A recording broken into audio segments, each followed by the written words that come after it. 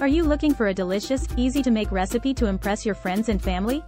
These small bite-sized pieces of heaven are a great way to get creative with party appetizers or as a main course. Ingredients: fresh salmon, flour, breadcrumbs, eggs, frying oil, salt and pepper. Combine flour, salt, and pepper in a shallow dish. Dredge salmon in the flour mixture until coated. Dip the salmon cubes on beaten eggs. Coat the salmon with breadcrumbs. Heat frying oil in a large skillet over high heat. Fry salmon cubes until golden. Garnish with lemon wedges and serve immediately with your favorite dipping sauce.